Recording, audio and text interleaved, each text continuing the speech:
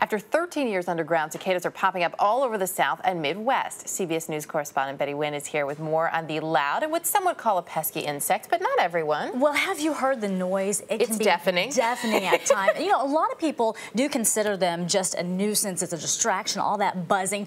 Well, I met one little boy who finds it quite fascinating. In fact, we spent the day getting up close and personal with a bunch of periodical cicadas. They are the sounds of summer, separated by more than a decade.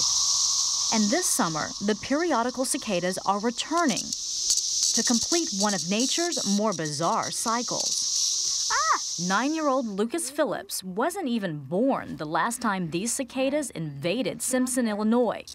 But he's been waiting. Better not let him fly. A boy with a fascination for bugs. Ooh, he's a really orange one. How did you get into liking bugs? I thought that was cool, and then it just got me sparked.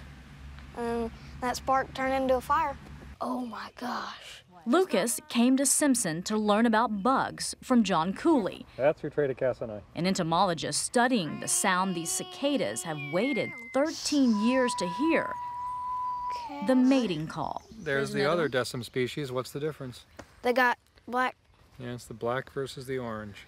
Aren't you a lucky guy? Found all 3 of We these. got 3 species there. If we just find the 4th species, you'll have all the 13 years right in your hand. Let's look around for that other species. What is it about a cicada that you just like so much? Well, they come out every 13 years. So I've been waiting for that. He's a big one. It's like a surprise every time they come out. It's big. Nature works in wonderful rhythms.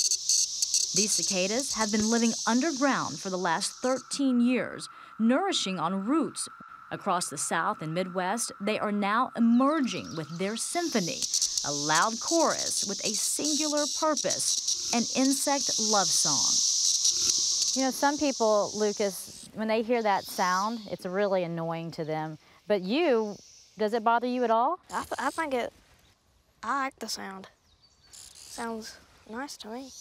The sound of a summer's day and the joy of a boy's discovery. Yeah, see, there's a bunch right here. There's a nymph. He's about to come out. I can't believe they're white.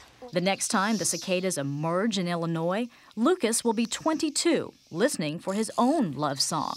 But for now, it's Boy Loves Bug, and it doesn't get any better. How cool is this, Lucas? I mean, you're finally here, and they have finally arrived. It's a whole lot better in Disneyland. No way. Even though I've never been to Disneyland, I bet it's better.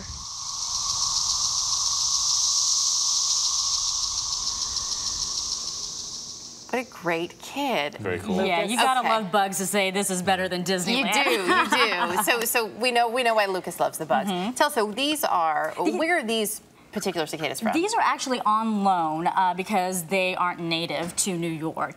They're in 15 southern states. And these have been on loan from Dr. Elias Boneros, who's actually a cardiologist, but he loves bugs, just kind of like Lucas does. And he went down to Missouri to get these, and he's had these for about 13 days. They only live for 3 weeks out of their natural habitat. You hear it? Yes, they're definitely making sounds. They're definitely making sounds. This is not a mating sound, but these only have about a week left to live. I'm going to take this sucker out of here. So they live underground for 13 years, then they come up just to mate, and then they die. They die, and then their offspring bury themselves underground. They live off of the tree sap, and then after 13 years, they come back alive. But you hear it? You can shake it just a little bit. Keep shaking. I'm shaking. Well, will he fly now? He'll fly away if I just let him go?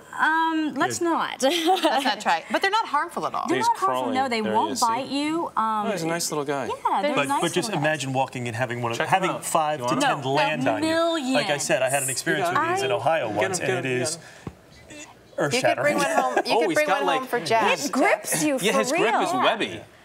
They stick to you, definitely, but they have to climb the trees to get up in the trees. So much fun. Yeah. Lightning bugs, kids, lightning bugs.